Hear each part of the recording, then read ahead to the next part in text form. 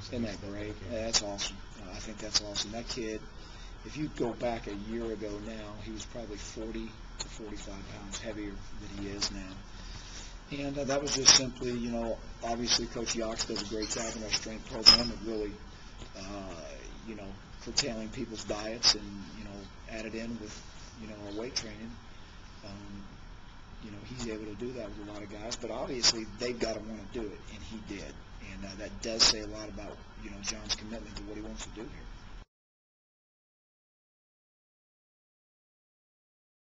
You ever had a 290-pound running back? No, I think 250 is as big as I've ever had. So 290, that's different, but I think we'll find a way to have some advantages at that position with him back there. He's a pretty unique guy, isn't he? Oh, no question. I mean, he's 290 and he can stand flat-footed and turn a backflip, and he can dunk a basketball. I mean, he's athletic, and you just can't pass on a young man who's 45 minutes away, who's 285, 90 pounds, and who's that athletic.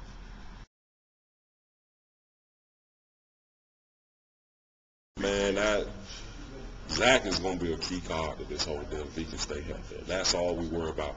But Zach is right. First, he's doing well. He's always done well. It's just a matter of can we keep him healthy. And he wants to stay healthy. We all got our fingers crossed. We got rabbit foot in his locker. We got chicken legs. We got all that stuff in his locker. But he's doing well at Auburn. And he's taking a little bit more of a leadership role. He's opening his mouth a little bit more, so that's a plus.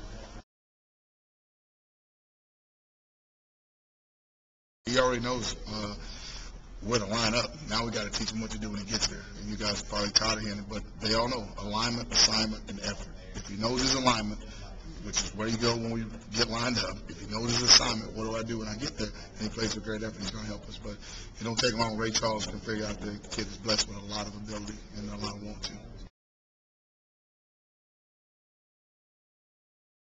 He jammed it with the football. It's going to happen. I mean, you got a guy like Cam throwing you the ball, good luck to you. That's why I tell him that's going to happen. We crank the jug machine up. We don't have time for that. And like I told him, it's not personal, but we're not going to wait around. They're not going to cancel the season. So I don't know how long he's going to be out, but you can bet he feels the pressure for me. You got 10 fingers. How many you need to catch a ball? Get ready to go. I don't have time for him. I have time for the guys, coach the guys that are out there. He set a record on rehab for an ACL. I don't know if anybody that's ever come back faster than Phillip has. I know I did.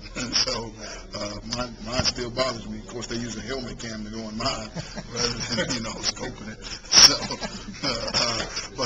but Phillip has shown a lot of toughness, and I've been really hard on that kid, to be honest. And he had really, for me, he's really shown that he wants to be here and he wants to do things right because we set a standard, and I didn't know if he could live up to it when I first got it. If you'd asked me last year, could he lived up to the standard? If I was a betting man, I'd have lost because I would have said no.